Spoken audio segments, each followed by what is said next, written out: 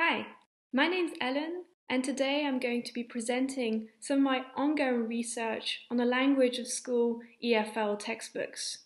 This is part of my PhD work, which I'm completing at the University of Osnabrück.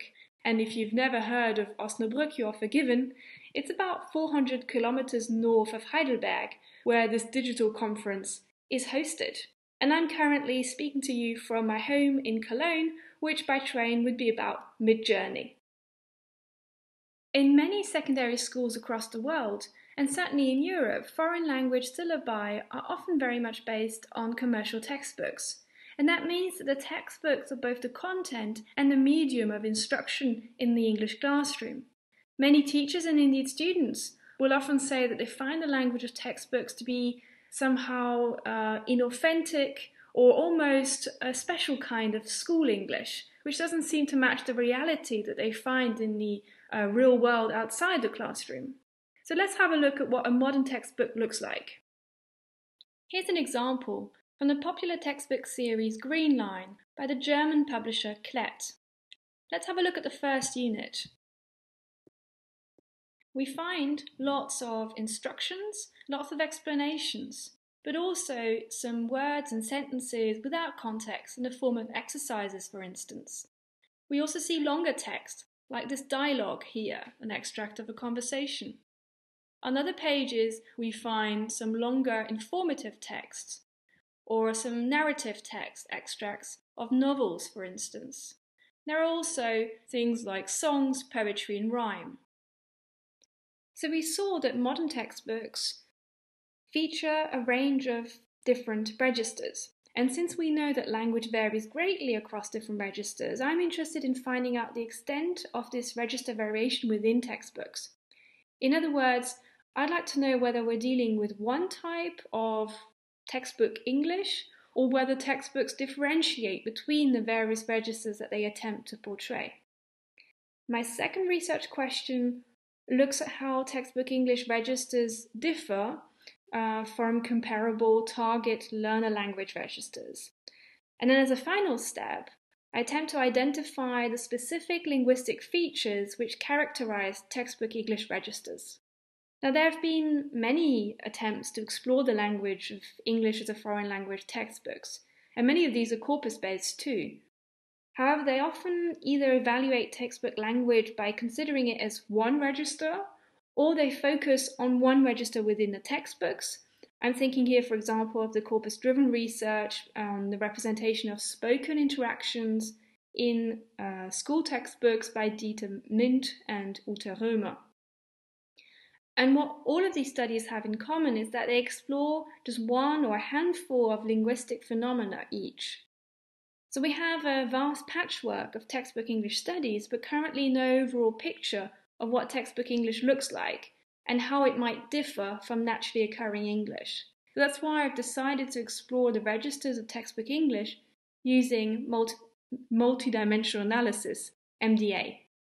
MDA is a method that was developed by Douglas Biber, and of course many of you will be familiar with his 1988 publication, A Variation Across Speech and Writing, in which he first described how MDA can be applied to the study of language variation across a number of registers. The process is quite complex, and I don't have time to go into the detail. Many of you will be familiar with the method already. Essentially, first, it's necessary to compile a large corpus that represents the full register variety that's to be explored in the study. And then a broad range of linguistic features are chosen, and these are usually automatically tagged and counted for in all of the texts of the corpus. Subsequently, a correlation matrix can be computed for all of the features that have been tagged. And in Biber's 1988 analysis, this resulted in a correlation matrix of 67 features. And then factor analysis is conducted with the aim of extracting the maximum amount of shared variance. So that means that when several linguistic features are highly correlated, that means they co-occur frequently within a text, a factor can be defined. And then these extracted factors can be functionally interpreted. Now, there are really two ways to use MDAs in new studies. On the one hand, it's possible to conduct what's been referred to as an additive MDA, which means that we can apply a model derived from a previous MDA to a new corpus of a new register, for instance. And most additive MDAs so far have used Biber's original study from 1988 as a reference model. So to do so, it's necessary to count exactly the same linguistic features as Biber did. Alternatively, it's possible to compute a full new MDA. This requires a large corpus that represents, as I said, the full variety of registers to be explored. And in this presentation, I'll show the results of both an additive MDA and a full MDA of textbook English registers. I'll start with the additive MDA, which used Biber's 1988 model as a baseline for exploring the registers of my textbook English corpus. But first, let's have a look at the corpus itself. It consists of 9 series of EFL textbooks from 8 different publishers, and these are textbooks used at lower secondary school level in Spain, France, and Germany. Each series has 4 to 5 textbooks, which means that the textbook English corpus consists of 43 textbook volumes, as well as the scripts and transcripts of the accompanying audio and video materials. All of the texts were extracted from the textbooks, and then these were manually annotated for the 6 major registers which I identified in these textbooks. So that's conversation, informative text, personal communication, things like letters and diary entries, instructional language, poetry, song and rhyme, and fiction.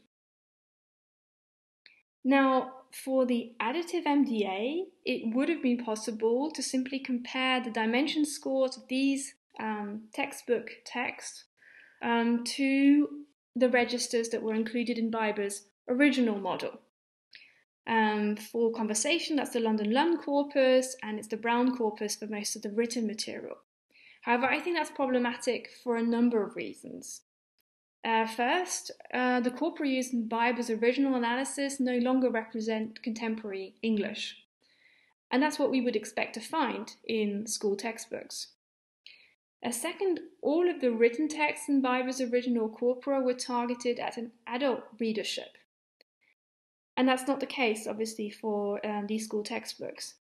And thirdly, from a methodological point of view, I did not have access to the Biber tagger, which he used in his analysis, but rather I used Nini's MAT tagger, which aims to emulate the Biber tagger and overall does a great job, but it still, I think, makes sense to use reference corpora that are processed with exactly the same tools. So in seeking a suitable reference corpus, I decided to focus on what the target learner language should be. In other words, what are students expected to be able to do after 5-6 years of secondary school English tuition? And if we look at the curricula, it's quite clear that the primary expectation is for students to be able to communicate, and mostly in spoken conversation. Secondly, they're expected to be able to read in English, ideally be equipped to read for pleasure outside of the classroom.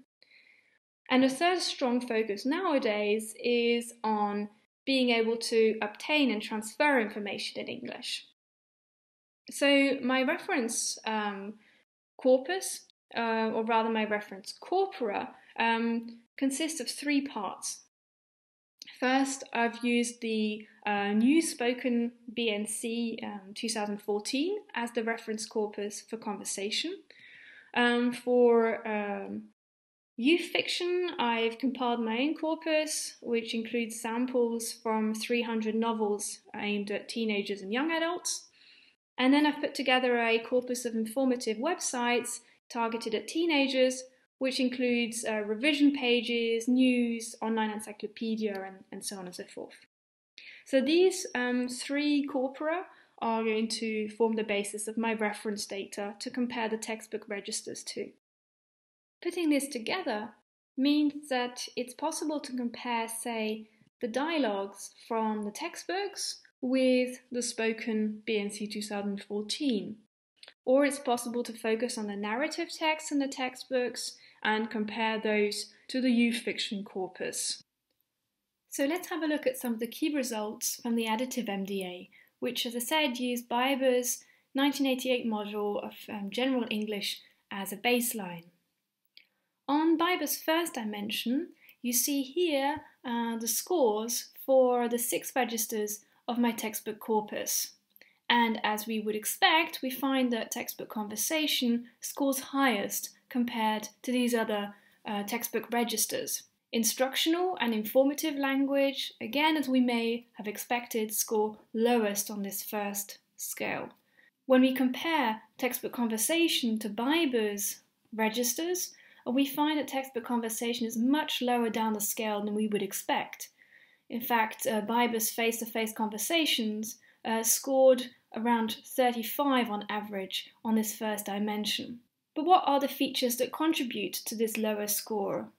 However, you may remember that I also decided to tag an extra count for the spoken BNC. And when I looked at the average Dimension 1 score for the spoken BNC 2014, I actually found that the scores were quite a bit lower than Biber's face-to-face conversation corpus. Nevertheless, we see that the spoken BNC scores are still considerably higher than the textbook conversation scores.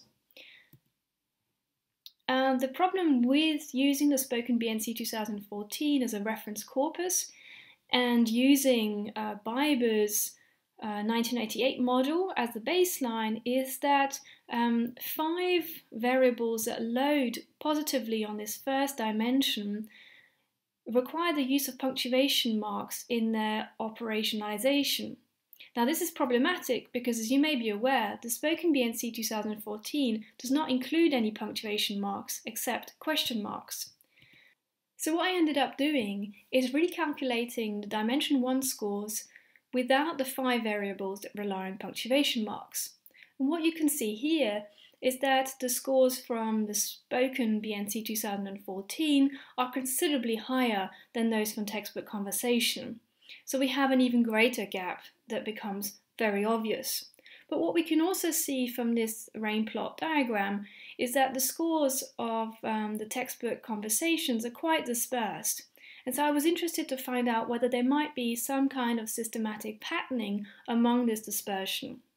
I first tried to see if there might be an effect related to the levels of the various textbooks. Here at the bottom, with the letter A, you have the beginner textbooks, and here at the top, level E represents the more advanced textbooks in the corpus. Well, actually, we don't find an effect for levels, so that means that textbook conversations score lower on Dimension 1 across all of the levels. We do see an effect for series, however.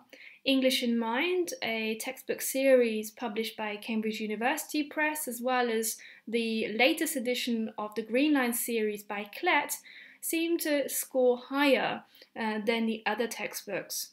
And at the other end of the scale, we have the French collaborative series Piece of Cake, which consistently scores below average as compared to the other conversations from the other textbooks. But still, it's a very small effect that we can observe here. But what are the features that contribute to these very low Dimension 1 scores for textbook conversation, where pretty much all of the features that load positively on Biber's first dimension are less frequent in textbook conversation than they are in the spoken BNC 2014. And at the other end of the scale, the features that load negatively on this first dimension are far more frequent in textbook conversation. So what does that look like in practice? Well, a naturally occurring conversation like the ones we find in the BNC will include a lot of personal pronouns, especially first and second pronouns, and then the pronoun it. We find lots of private verbs like to think and to know, that deletion, negation, the use of the word because, for instance. Textbook conversation, as I said, is much more nominal in style. So we have lots of nouns, some of them are qualified with adjectives. We also have more prepositions. Now you'll note that we have a lot of proper nouns in here, and that's something that will be rectified in the full MDA, because currently in this additive MDA, the proper nouns that occur at the start of such dialogues that are printed in the textbooks are counted as nouns for the Dimension 1 scores, and that's potentially problematic. I'll skip over this second dimension for reasons of time and just say a few brief words about the third dimension. What we find here is that two textbook registers score high on this dimension. That's informative and instructional. Informative texts are expected to score relatively high on this dimension, and indeed the informative text from the reference data scores similarly high scores on this third dimension. We might ask ourselves, why is it that instructional language scores so high on this third dimension? And this is actually really due in particular to the prominence of one linguistic feature that loads positively on this third dimension. And that's what Biber refers to as phrasal coordination. That's two adjectives, adverbs, verbs or nouns coordinated by end. And it's a pattern which occurs more frequently across all textbook registers than on average in Biber's general English corpus, but it's particularly frequent in textbooks instructional and informative texts. So think of phrases such as ask and answer, listen and check, read and listen and repeat, and also adjectives combinations like German and English or true and false. These are very common in the instructional texts of the textbooks. So I'd now like to show you some preliminary results from the full MDA. The first step is obviously to select the features that are going to be counted in the text. I chose to retain many of Biber's original features. I added the semantic verb categories from Biber 2006, and then I added a number of additional new features which I thought would be perhaps relevant to textbook language. I also made sure that the noun counts no longer counted proper nouns, and I changed the operationalization of the features that required punctuation marks. So I ended up with 84 features, which I counted in 5,805 texts. Then some of the features had to be eliminated because they were not frequent enough or didn't enter in any significant correlation with other features. I therefore ended up with 72 features, and here's a correlation matrix of those. As we can see, perhaps here in slightly bigger, we have some negative correlations, like this one in red. This is first person pronouns and average word length, so that makes sense. If we have lots of I and me, on average in that text, the words are going to be fairly short. And here is an example of a positive correlation in blue. We have pragmatic markers, which is a category, a feature I added, as well as because, two features that correlate positively and that are going to be more frequent, as we can imagine, in conversation. The KMO score for this correlation matrix is 91%.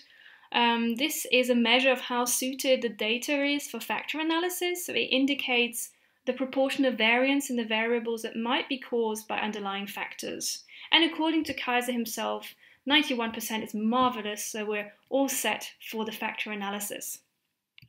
But before I show you those results, here's an appetizer, so to speak, in the form of a principal component analysis.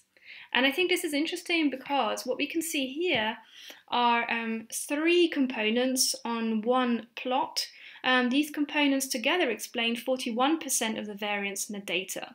And we see very clear clusters for the reference data. We have in green the youth fiction, in purple the informative texts from websites, and in yellow at the back there, the spoken BNC 2014. The textbook registers, on the other hand, are clustered in the middle, and there's only one textbook register that stands out, and that's here in orange, the instructional language. We can see that the informative text in the textbooks, here in dark blue, do overlap quite a bit with the informative text from the reference data.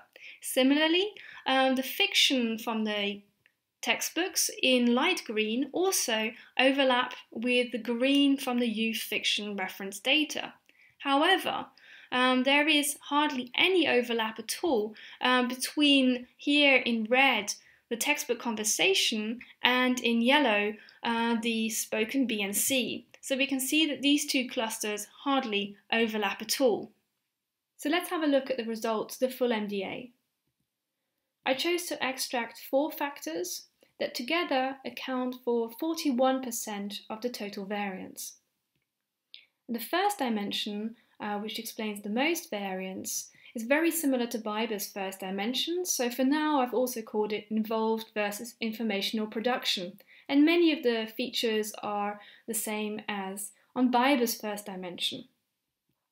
If we look at what the textbook registers look like on this dimension, we find that personal communication, which you'll remember are letters and diary entries, as well as the textbook conversation, score highest.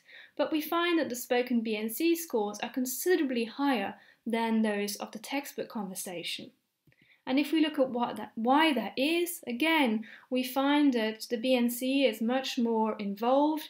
Many of the features are far more typical of online elaboration, as opposed to textbook conversation, which is still very nominal, which includes a lot of determiners, adjectives, prepositions, and high type token ratios. The second dimension is one that for now I've called complex edited versus direct personal exchange. What we find here is that the informational text score higher. We have the informative here in blue from the textbooks, and here's the informative text in the reference data, and they score higher on this particular dimension. The third dimension is very similar to Biber's narrative dimension, with past tense and third person pronouns scoring positively on this dimension. We find that actually textbooks that feature fiction tend to have texts which are very similar to those in the youth fiction reference corpus. So when we look at the dimension scores here, we find that fiction in the textbooks is over here and the youth fiction is over here, so very similar scores. It would appear that the fiction texts that are featured in the textbooks are very much like those from the youth fiction reference corpus. And finally, onto the fourth dimension, and this is really the factor that we already saw in the principal component analysis plot. You remember the orange cluster, which were the instructional text from the textbooks, as a very distinct type of English. And this is what we're also seeing here. So all of the features here are very typical of instructional language, with lots of imperatives, the use of the second person pronoun, and things like mental verbs, which include the verb to read or to choose. So when we look at the registers plotted on this fourth dimension, then we really see that there's just one that sticks out like a sore thumb, and that's the instructional language at the very top here. So that was a very brief overview of some of my explorations of the registers of school EFL textbooks. I showed you some of the key results of the additive MDA and then presented a full MDA as well as the results of a principal component analysis using the same linguistic features as for the full MDA. Now the conclusions are only preliminary. As I said, this is ongoing work. What we can see is that whilst there is some register variation in the textbooks, it's of a condensed form, so far less than what we find in the target learner language reference corpora. There's only one textbook register that seems to be very distinct, and that's instructional language. You'll remember the orange cluster from the PCA plot. And actually, instructions and explanations make up almost a third of the word count of textbook text, so it's a considerable amount of the language input that students receive via the textbook. And it's a very special kind of English, as we've seen. On the whole, we found that conversation is very poorly represented in textbooks. But on a more positive note, we found that fiction is far more accurately represented.